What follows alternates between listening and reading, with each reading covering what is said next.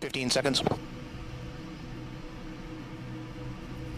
10, 9, 8, 7, 6, 5, 4, 3, 2, 1. Ignition. Liftoff.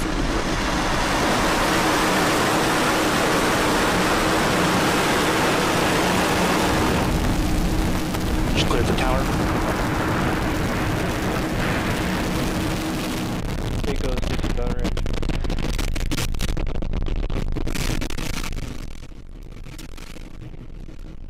Station props nominal.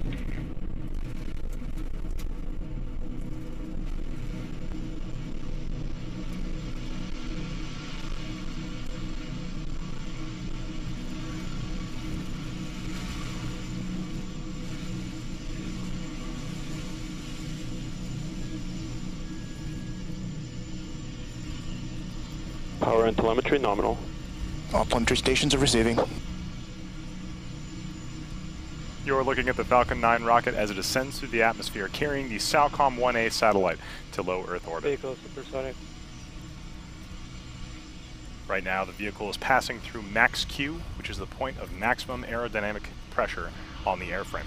The vehicle actually throttles itself down for this portion of the flight in order to reduce structural stresses.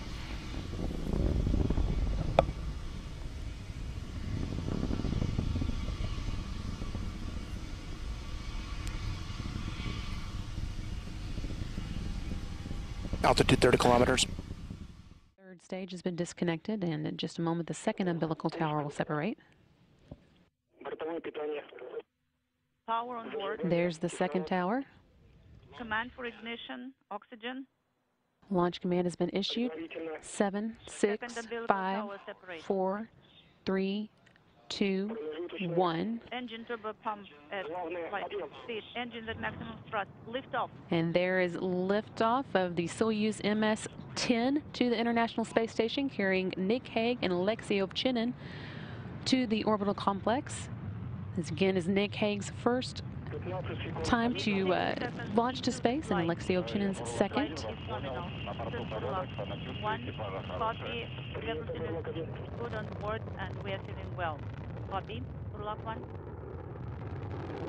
Hearing good first stage performance for the Soyuz, delivering 930,000 pounds of thrust from its 4 boosters and single engine. Again, the first stage of the Soyuz measures 68 feet in length and 24 feet in diameter. It's burning liquid fuel for the first 2 minutes and 6 seconds of flight.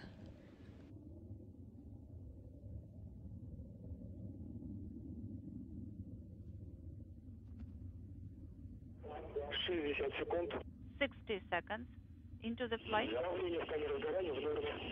The pressure in the chamber is nominal.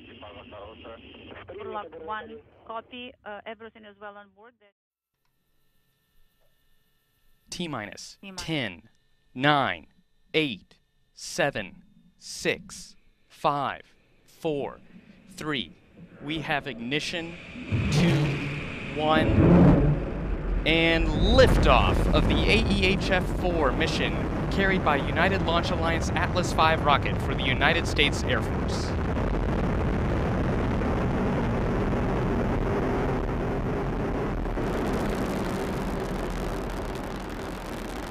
Now 20 seconds into flight.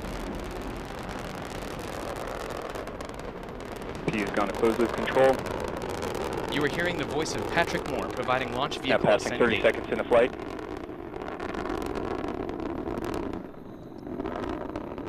Mach 1, Atlas 5 now supersonic.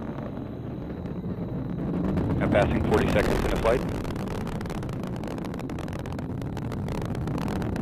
And we're experiencing a telemetry dropout in the Denver data station. At this point in the flight, RD-180 should be throttling back up to 100% thrust, passing through max Q.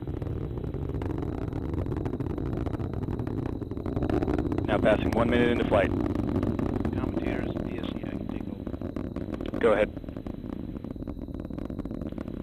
Vehicle continues to operate normally during descent. Back to 100% thrust as expected.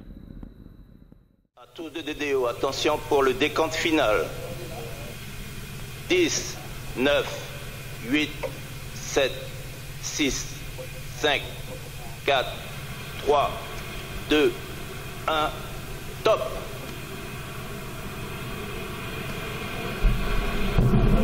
Allumage Vulcain. Allumage 2EAP, décollage.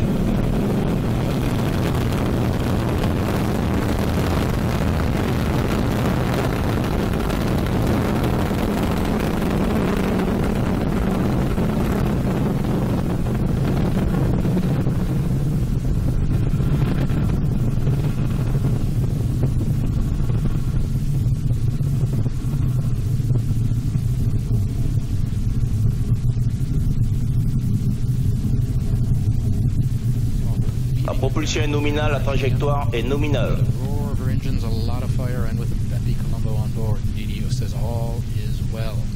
The two boosters now providing 90% of our thrust, propelling the launcher along her trajectory at an ever higher velocity. 780 tons at liftoff, that's the mass. And to get that sort of mass off the ground, you need a lot of push. And push we have. She's burning 5 tons of fuel every second.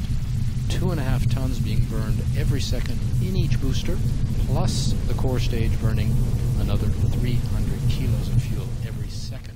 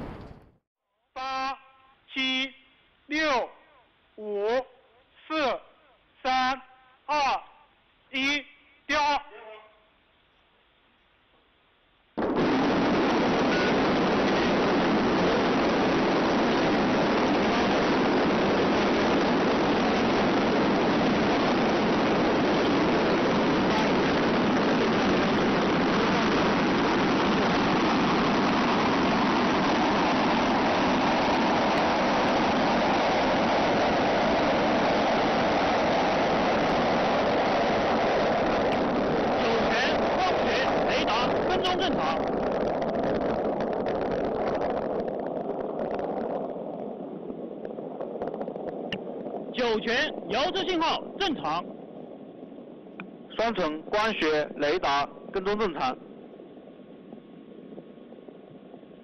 东风光学雷达跟踪正常，遥测信号正常，东风飞行正常。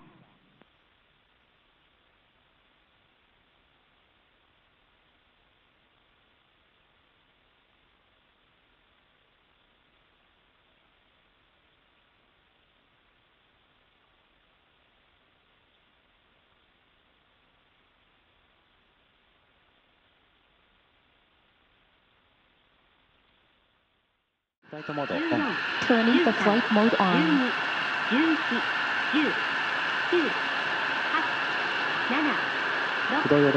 Activating the thermal batteries. All systems are go. We have main engine ignition. Igniting the SRBAs and liftoff. 温室効果ガス観測技術衛星2号、有機2号および観測衛星ハリウッドサットを搭載した h-IIa ロケット40号機は平成30年10月29日午後1時8分00秒に種子島宇宙センターから打ち上げられました。We have a liftoff of the h-IIa launch vehicle number 40 with aboard Ibuki-2, the second greenhouse gases observing satellite, and CFOSAT, a remote sensing Earth observation satellite from the JAXA Tanegashima Space Center, exactly at 1:08 p.m. on October 29, 2018, Japan Standard Time. 打ち上げ以降、ロケットの管制は吉信発射管制塔から竹崎総合司令塔に引き継がれています。Following liftoff, the operation control of the launch vehicle has been switched from the blockhouse to the range control center. ロケットは現在、南東方向の太平洋上へ飛行しています。The h-IIa is now on the ascent above the Pacific Ocean to the southeast. 打ち上げ後1分が経過しました。1 minute into flight. 80、81、82、83、84、85、86、87、88、89、90。